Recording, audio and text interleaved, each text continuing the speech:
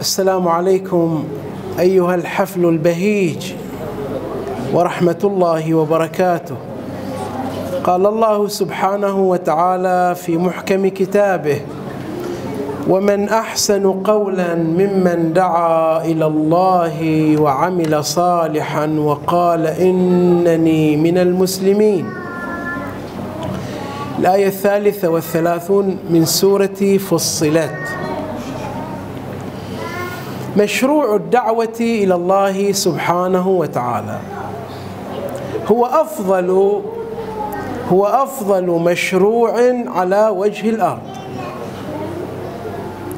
مشروع الدعوة إلى الله هو أفضل مشروع على وجه الأرض. ومن أحسن قولا ممن دعا إلى الله.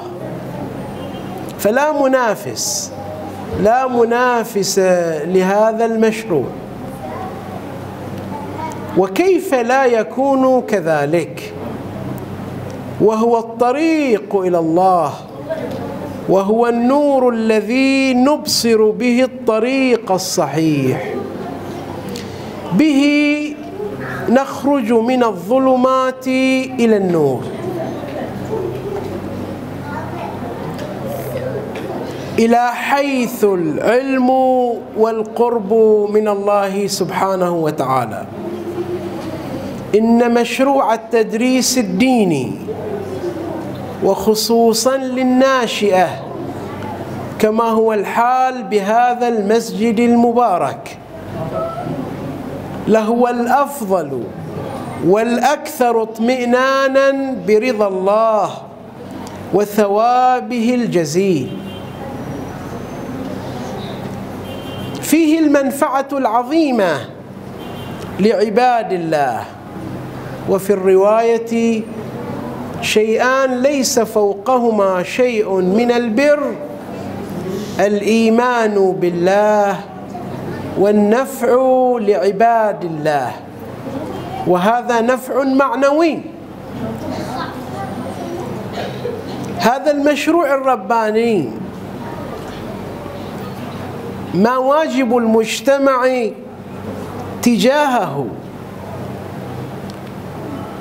الدعم والتأييد والشكر للقائمين على هذا العمل المقدس. هذا البناء أي بناء الإنسان البصير الصالح المؤمن فردا وجماعة، يشكر حسنة غيره. ولا ريب أن مثل هذا العمل المبارك وهو التدريس الديني لهو المصداق الأظهر للحسنة. علينا أن نشكر العاملين القائمين على هذا العمل المبارك وأغبطهم على هذا التوفيق، داعيا الله لهم الحفظ والتوفيق في مواصلة العطاء المثمر لبناء الإنسان الصالح المصلح، المجتمع الصالح الذين هؤلاء نواته. وإذا كان هناك ثمة تكريم وشكر للقائمين على هذا العمل فهو رمزي جدا، لأن الثمن في العمل في هذا المشروع الذي فيه رضا الله، وهذا لا تثمين له من قبل المخلوق.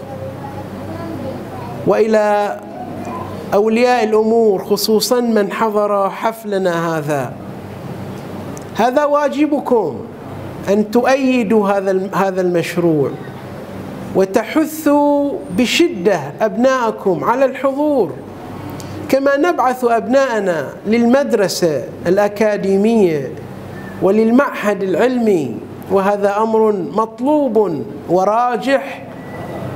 فعلينا أن نبعثهم إلى حيث الدرس الديني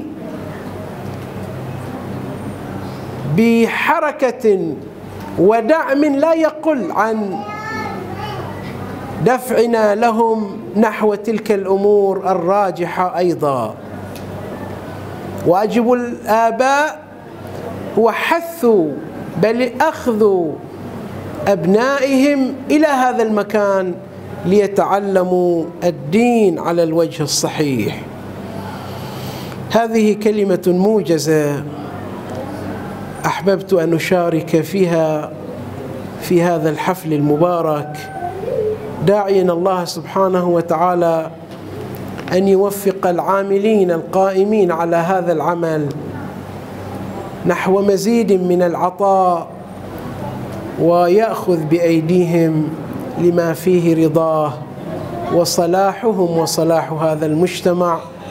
وآخر دعوانا أن الحمد لله رب العالمين، وصلى الله على محمد وعلى آله الطيبين الطاهرين.